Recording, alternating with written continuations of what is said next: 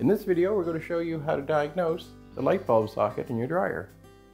So to test your socket to see if it's good or not, because what happens sometimes is the bulbs will be loose and the electricity will actually have to jump in order to touch the light bulb, and it'll get some arcing in the little pit and you'll get a poor connection. So the light bulb may be fine, but still the light's not working. So you want to check the socket.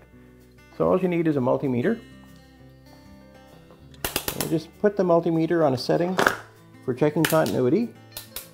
Ideally, they all have a setting where when you touch your two leads together, they'll give you an audible sound. So once you have it set, you just go to put one probe on the terminal and then put that other probe and touch just on the inside edge where the threads are. And if you hear that sound, you know that that connection is good. You'll want to move your probe over to the other lead,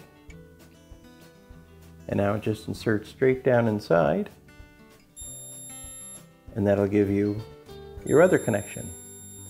So if both of those connections show good, and you look down inside, and you make sure that that center piece is nice and clean and it's not black or pitted looking, then the problem's not the socket. But if you're seeing any of that, you're not getting your continuity, or that center tab looks like it's burnt or arced, then you're going to want to replace your socket.